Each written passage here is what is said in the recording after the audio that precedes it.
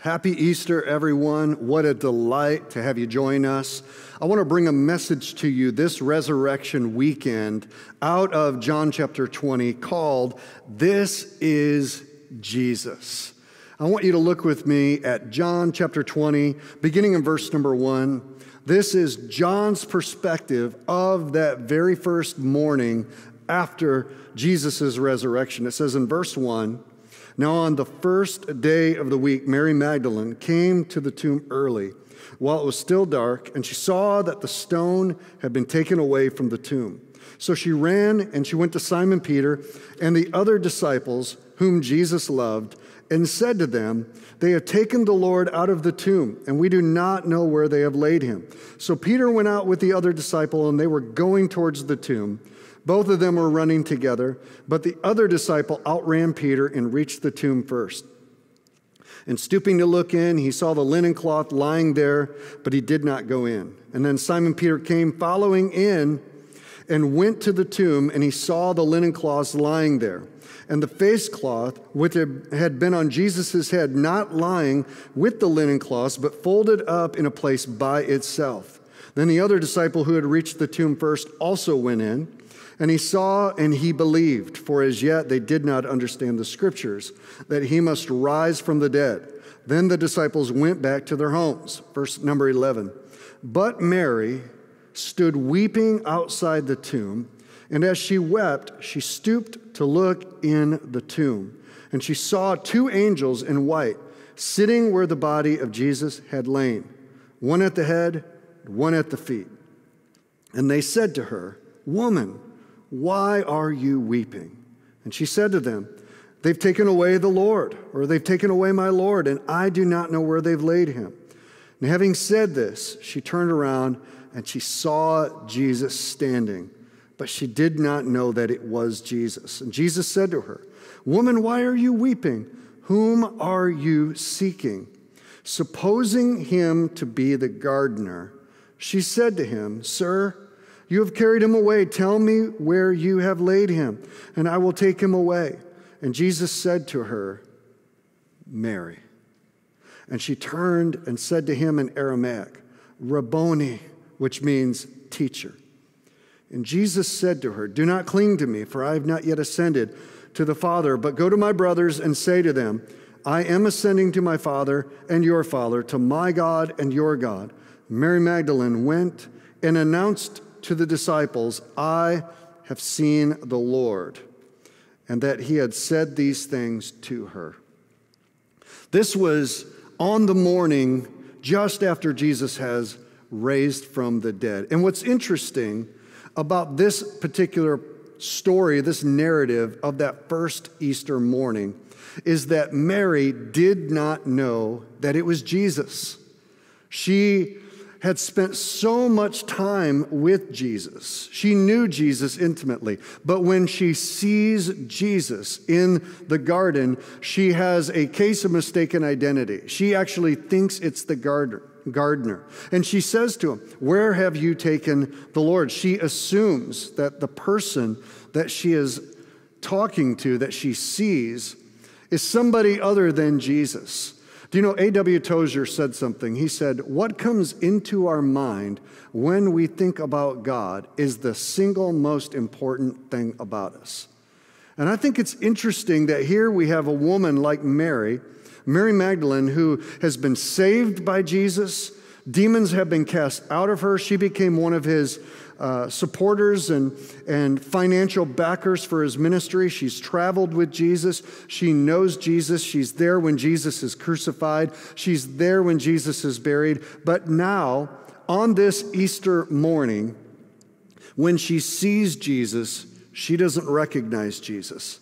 And I think that's very telling to us today, because there are a lot of people who have spent a lot of time with Jesus. They've gone to church. They've been around religion all their lives. They hear the name of Jesus, and it's very familiar to them. But when they're confronted with the power of the resurrected Jesus, or when you ask them, who is Jesus? They oftentimes have a mistaken identity about who he is. The wrong thing comes up in their mind about who he is. And you see, if we make a mistake about somebody that we meet in the mall or at the grocery store and we mess their name up, which I do all the time, we'll get corrected and it's not a big deal. The next time we'll remember, hopefully. But if we get who Jesus is wrong, it has eternal consequences. You see, it took one moment. It took one word from Jesus of him saying to her, Mary, and everything changed for Mary in that moment. She recognized who he was. And my prayer this morning, this Easter resurrection weekend, is that as we put our focus on Jesus, resurrected from the dead, that we will also hear his voice speaking to us, speaking our name, and whatever misconceptions and whatever filters we have put over Jesus will be stripped away, and we'll recognize him for who he is, that he really is Lord of Lords. This is Jesus. Today in our world, in our culture, people believe a lot of things about Jesus. You ask the average person on the street and say, who is Jesus? They will give you all kinds of answers. Some people will say, well, Jesus is a good man, and he taught good principles. So Jesus was a good moral example. He was a good man. He did a lot of good things. He taught a lot of good things, and we have a lot of respect for him. You know, a lot of our founding fathers in this nation, including Thomas Jefferson, that was their perspective about Jesus. He's a good man, but he's more than that. Some would say, well, Jesus was an enlightened man. He came and he showed us a pathway towards enlightenment. Much like Buddha. You know, there's Buddha, and, there's Krishna, and there's Muhammad, and then there's Jesus, these religious avatars, these human beings who somehow tapped into the universal consciousness and experienced enlightenment at a higher level than the rest of us, and they gave us a pathway so that we can experience enlightenment, that somehow we are divine, and all we need is somebody to show us how to tap into that divine enlightenment and to reach divinity and become our own gods. You know, there are a lot of people in our culture today that subscribe to that philosophy. They think we're all gods, we just don't know it, or that we're all connected to the universe, and that the universe is this all-encompassing, inanimate force that we just need to tap into and experience and realize that we're divine, that we're our own Savior, that we're our own gods, and we need people to teach us the pathway there. There are a lot of people who believe that's what Jesus was, but Jesus is so much more. There are some people who would say, well, Jesus was a Jewish prophet. He was like Jeremiah, he was like Isaiah, he was like Hosea, Micah, Nahum, he was like, John the Baptist. He was just one of these prophets that God raised up to go to the Jewish people and to call them back to devotion to Yahweh, the God of Abraham, Isaac, and Jacob. And he indeed was a prophet, but he was so much more than just a prophet. Yes, indeed, he spoke the word of God. He confronted the religious leaders of his day. He did call the nation of Israel back. He did deal with Gentiles who were far away. He cleansed the temple, all of the things that you would assume that a prophet would do. But Jesus was so much more than even just a prophet. There were some who will tell you today that, well, Jesus was just a social justice hippie. He walked around in Birkenstocks, lived in a Volkswagen van down by the Sea of Galilee, and he was fired up about all the social justice issues of his mind. He came of his era. He came to help the poor, which he did, and he came to overthrow power structures and political structures, and he got killed for it. You know, some of the great philosophical minds of the past couple hundreds of years have said that, like Albert Schweitzer said that, Jesus was just a social justice warrior, for lack of a better definition in our context. But Jesus cared for the oppressed. Jesus ministered to the broken. Jesus fed the hungry, and he cared for the poor, but he was so much more than that. Even recently on TikTok, had a Bible college graduate, a young man who went to a conservative Bible school, who said this. Now, he said that Jesus basically repented of his prejudices and his racism, and that Jesus had prejudices and racial biases that he had to repent from. So you've got somebody who says that Jesus was a racist bigot that had to be confronted with all of his own prejudices and repent from that, and we need to follow his example. Can I just tell you that the only reason that there are races, the only reason that there is diversity, the only reason that there is equality is because of Jesus. Jesus was no racist, Jesus was no bigot, and Jesus doesn't follow TikTok. He's not concerned about social media, and he's not concerned about human viewpoints of social justice, because there's a higher justice than social justice. It's God's justice. And there's a higher reality, and there's a higher reason to live our lives than for the approval of the populace, or for the consensus of the crowds, or for the direction that mainstream culture is going. Jesus said, I am here to do the will of my Father. One of the greatest minds that has ever lived and ever written about Jesus is a man named C.S. Lewis. C.S. Lewis was a Cambridge, Oxford educated, and then became a professor at Oxford at the first half of the 20th century, and he was an atheist. And he was an atheist for a lot of good reasons. But as he began to investigate the claims of Jesus, as he began to investigate the historicity of the Scripture and study the church and how it's been preserved for 2,000 years, and how the followers of Jesus have actually built much of Western civilization that we consider to be good and kind, and the good things of Western civilization. He became convinced that Jesus Christ indeed was who he said he was. But in one of his books, he said this about Jesus. He said that no one can make the claims that Jesus made and just be a good man. No one can claim to be God and be just a pathway forward. He said this. He said, Jesus Christ is either a liar, a lunatic, or he is Lord. Because he can't be all three. Because if Jesus claimed that he was divine and he wasn't, well, then he's a liar. If Jesus claimed to be divine and he wasn't, then he's out of his mind. But if Jesus claimed to be the Son of God who came into the world to save the world, and he actually had something as part of his ministry that validated that, supernaturally validated that, then he's so much more than a prophet. He's so much more than a religious avatar. He's so much more than a social justice warrior. He's so much more than a mere carpenter, as Josh McDowell called him. He indeed is the Son of God. Well, what would that thing be? What would be his validation, his vindication? He would have to do something that no other man, no other religious icon, no other religious leader has ever done before or since, that totally transcends all natural law, all logic, all rationale, that suspends the laws of physics and the universe. And what was that? It was dying on the cross. A lot of men have died, but 3 days later to be raised from the dead. And Jesus did that. And that is the linchpin to understanding who Jesus is. See, Jesus Christ crucified, Jesus Christ rose from the dead, and he appeared to his disciples.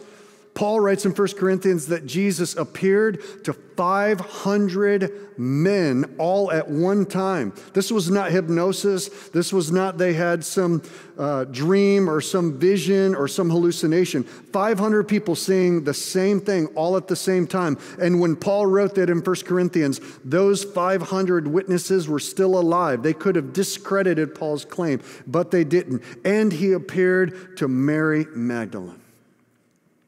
I'm going to tell you this morning who I believe Jesus is, but before I do that, I want to read to you a quote from Josh McDowell. Josh McDowell is an apologist. He was a follower of Jesus. He didn't always start off that way. He was a very gifted, very intellectual, a very academically trained man, like C.S. Lewis, who late in life came to faith, and he wrote a book about Jesus called More Than a Carpenter. that Jesus is more than a carpenter. And he wrote this, he said, many people entertain the idea that Christianity, like almost any other religion, is basically a system of beliefs, a set of doctrines or a code of behavior, a philosophy or an ideology. But that is a myth. Christianity is not at all like Buddhism or Islam or Confucianism. The founders of those religions said, in effect, here's what I teach. Believe my teachings. Follow my philosophy. But Jesus said, follow me. In Matthew 9:9, Jesus said, don't just follow my teaching, follow me. Leaders of the world religion said, what do you think about what I teach? But Jesus said, who do you say that I am? Oh, what a question. Who do you say that I am? In Luke 9, verse 20, he asked the question, who do you say that I am? So let me tell you who I believe the scriptures tell us that Jesus is. And that is validated by the eyewitnesses of his resurrection that has sustained and strengthened followers of Jesus for over 2,000 years. Here's who Jesus is. Number one, he's more than a man. He's the Son of God. Jesus is more than a mere man. Yes, Jesus indeed was the Son of God who became a man. The Bible describes that as Emmanuel, that God left heaven, the Son of God left the riches and the glory and the honor of heaven, and he condescended into history and took on humanity for the sake of saving the human race from our sins. It's the only way it could happen. There is no human man who would ever find a pathway that leads out of the pit of our sin and judgment and our deserving of death and condemnation.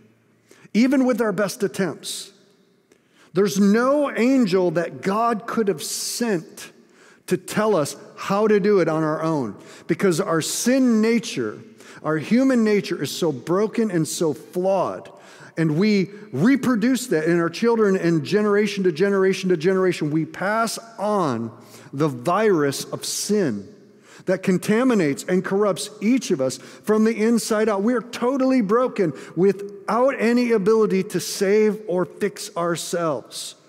God could have just left us, but he so loved the world, John 3:16 says, that he gave his only begotten Son. That's Jesus. God in the flesh.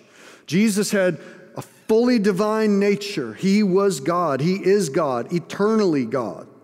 But he also took on human nature. And those two were fused together. And he took on human flesh, and he came into the world, and he came to show us who God was, to identify with our experience, to enter into our suffering. Jesus knew what it was like to be betrayed, lied about, hungry, tired, thirsty.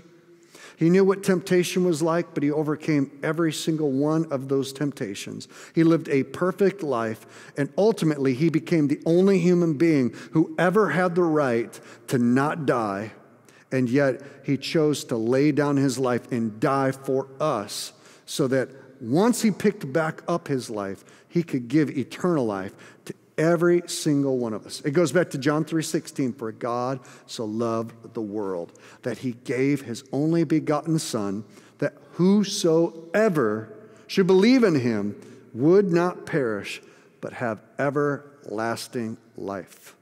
Jesus is more than a man. He's the Son of God. Who's Jesus? Jesus is number two. More than one way among many, Jesus is the only way. Jesus said in John chapter 14, I am the way, the truth, and the life. Jesus said this about himself. He said, you want to know who I am? I don't just know the way, I am the way. I don't just know the truth, I am the truth. I don't just know life, I am life. You know, there are a lot of people that you can follow. You can go down to the local bookstore, Barnes & Nobles, or you can jump on Amazon and you can find a ton of books under the title Self-Improvement. And they're going to tell you their story. This is how fix your life. This is the way to find happiness. This is the way to find peace. But none of them can say to you, I am the way. There are a lot of religions, just like we just read in Josh McDowell, who can tell you, if you follow my teaching, it will become a way. But the Bible's very clear in Proverbs. It says, there is a way that seems right unto a man, but in the end, it leads to destruction. You know, you don't know where a way leads you until you get to the end of it. If you follow Buddha, you'll get to the end of your life and you'll realize that it was incomplete and that there was no way to extinguish your desires, that there is no personal God who loves you, created you, or has any purpose for you, and the best you can hope for is to be reincarnated and do it all again until you get it right. If you follow Muhammad, you'll always live your life wondering if the Creator, if the ultimate God who is the judge is ever pleased with you, because it will be dependent on you doing enough good to outweigh your bad.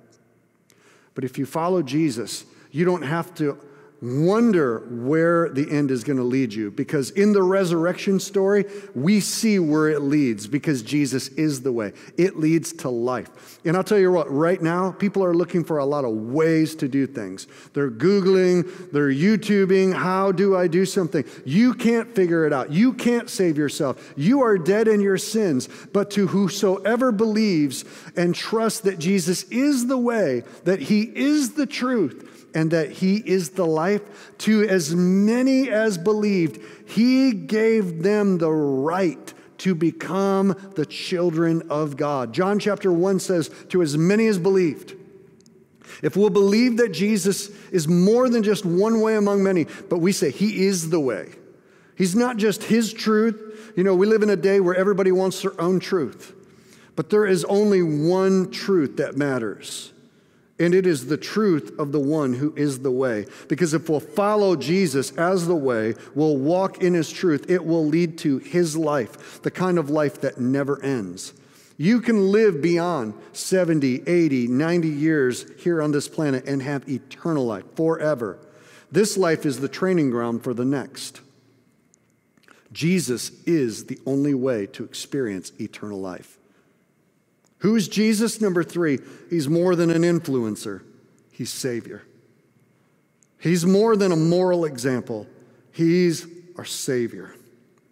A lot of times we come to Jesus and we say, God, I'm going to get my whole life together and then I'll follow you.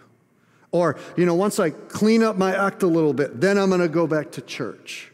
Or once I've sown my wild oats a little bit and kind of, you know, had my fun, and then I'm gonna become a really religious person that's pleasing unto God.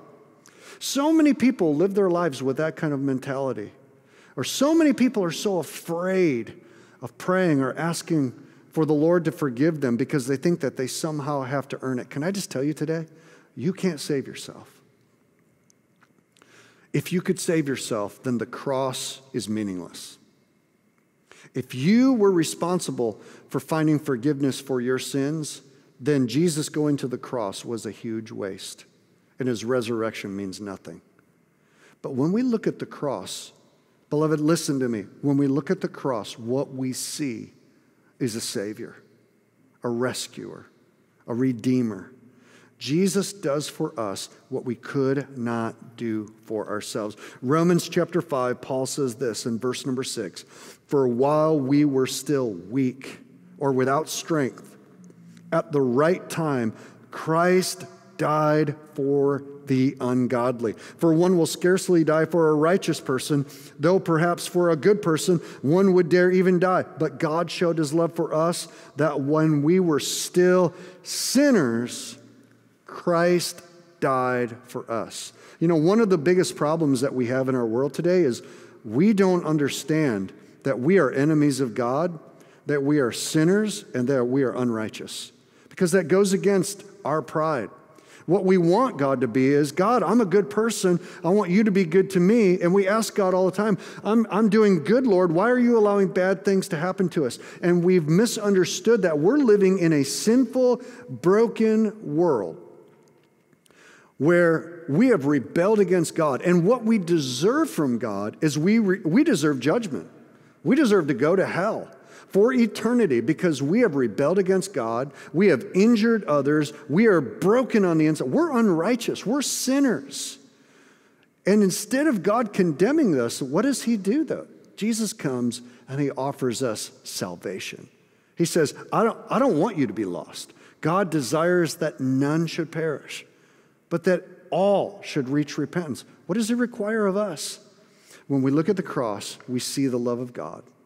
We see Jesus has made a way for our sins to be forgiven.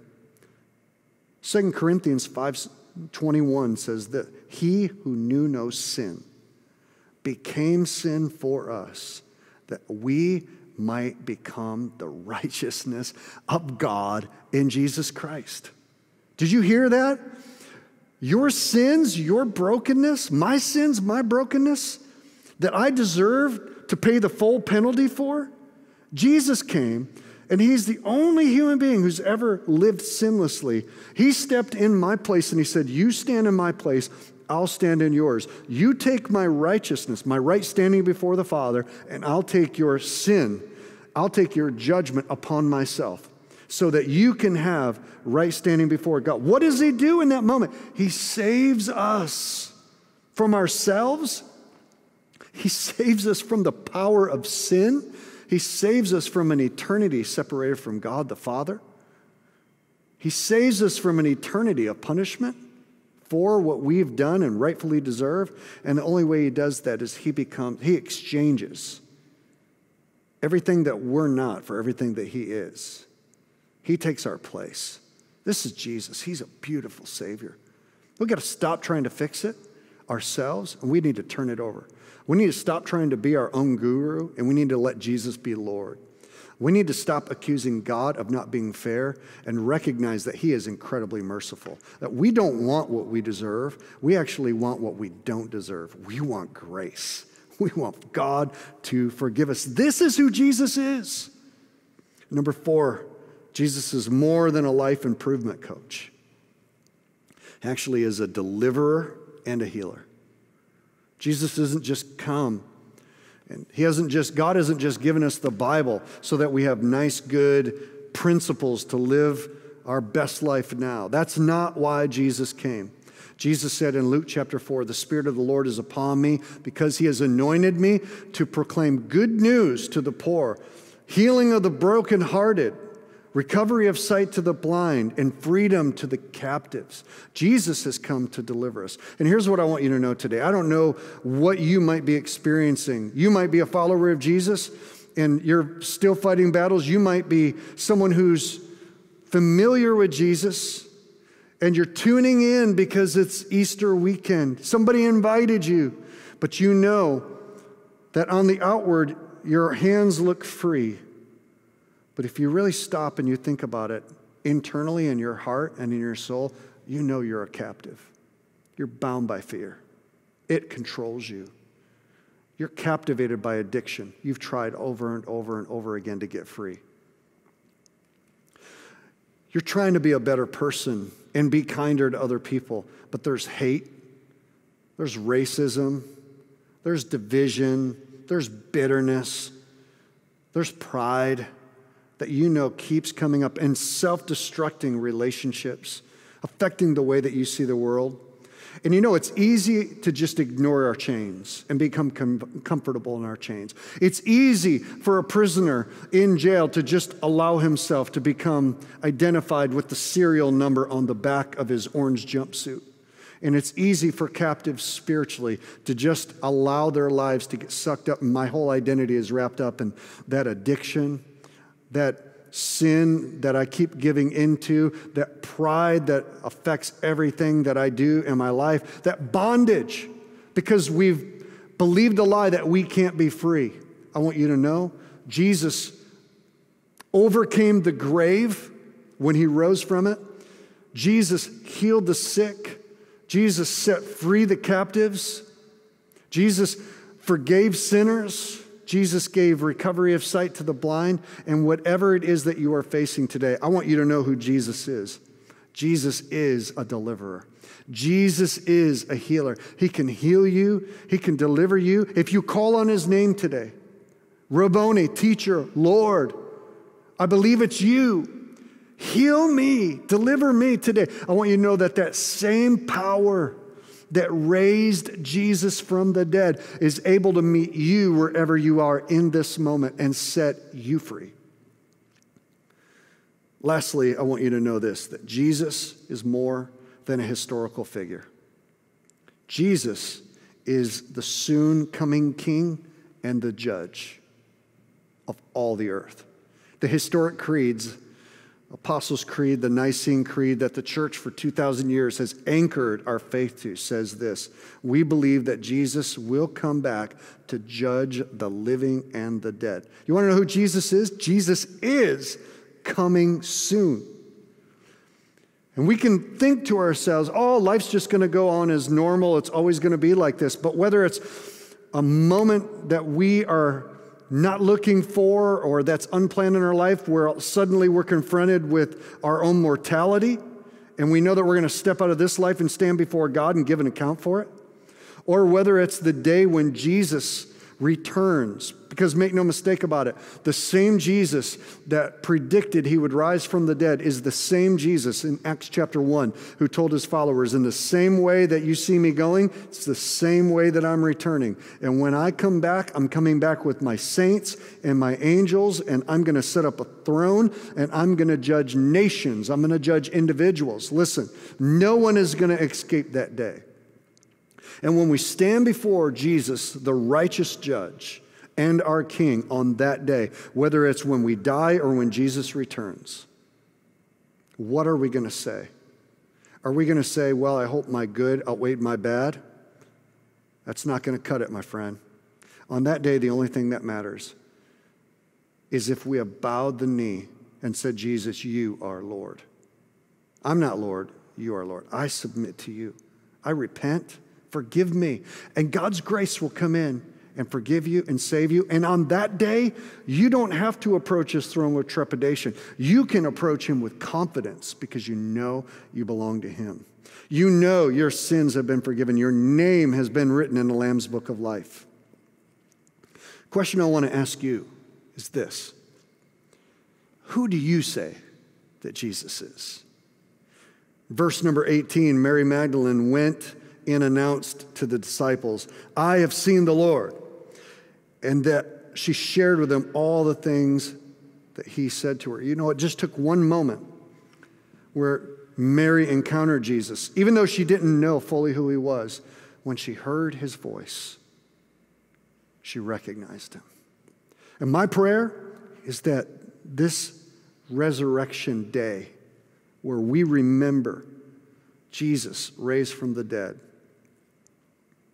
would be a day that you've encountered Jesus, the resurrected Jesus, in the same way Mary did. And that when you hear him speak your name, do you know that no one can come to Jesus unless Jesus draws them? Is Jesus drawing you today? Is the Holy Spirit convicting you? You may not know it, you can't see it, but right now is your heart telling you that you are a sinner, that you need forgiveness, salvation? Are you a prodigal that has walked with Jesus and gone to church and would have described yourself as a Christian, but yet you've lived really for yourself because you've been familiar with Jesus, but you've not been following Jesus? And now, like the prodigal son in one of Jesus' parables, you're coming to your senses. It's as if God has grabbed a hold of your heart and you know, I need to be made right before God. Is the Holy Spirit drawing you today? Are you feeling conviction today? If so, that's not something to run from. Listen, my friend, we need to run to the resurrected Jesus, just like these disciples ran to the grave. And just like Mary ran from her encounter and said, I have seen the Lord. Have you seen the Lord today? Has he made himself known to you? Because if he has, this is Jesus who loves you. This is Jesus who came to save you. This is Jesus who will set you free. This is Jesus who's soon returning as our coming King and Savior. He's our blessed hope. This is Jesus who will never turn you away. This is Jesus that the book tells us about. This is Jesus who knows every hair on your head. He knows everything you've ever done, every thought you've ever thought, and yet he loves you. He's passionate about you, and more than anything, what he wants is for you to surrender and yield your life to him and turn over the leadership of your life to him. When Jesus asked Simon Peter, "Who do you say that I am?" Simon's answer was, in Matthew 16, "You are the Son of the living God." And Jesus said, "Blessed are you, Simon Bar-Jonah, for flesh and blood has not revealed this to you, but my Father who's in heaven." And today, if I ask you the question, who do you say that Jesus is? If you would say, "I really do believe Jesus is the Son of God. I really do believe he died on the cross and he rose again from the dead," then either we need to once and for all ask Jesus into our life and confess him to be the Lord of our lives and become a Christian and follow him. Or if we're a prodigal and we've backslidden and we've walked away from God, we need to repent and we need to come home and we need to do what Jesus said. Not just show up, to acknowledge a day out of a year, but we need to follow him with our whole heart and our whole life. I want to give you an opportunity right now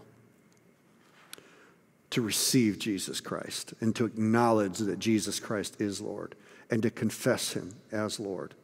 You see, you can't earn it. You can't purchase it. You can't qualify yourself. The Bible says we're saved by grace, God's favor, through faith, which means we believe. Has nothing to do with our works.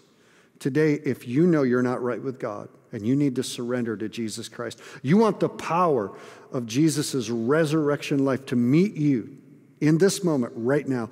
If your heart is telling you that you need to get right with God, today is a day where not only will Jesus raise from the dead physically, but Jesus has the power to resurrect lives. And he will resurrect yours today and give you new life. Pray this prayer with me if that's you. Heavenly Father, I believe that Jesus is the Son of the living God who died for me on the cross and who you raised from the dead and is alive forevermore. I believe that Jesus is the Savior of the world. And I repent of my sins, of my familiarity. I repent for being indifferent. Lord, forgive me. You know my sins. They're many. But forgive me, cleanse me because of Jesus. And come, Lord Jesus, and sit on the throne of my life. I say that you, Jesus, are Lord. Thank you for loving me, accepting me, saving me, and giving me eternal life. From this day forward, I belong to you. In Jesus' name, amen.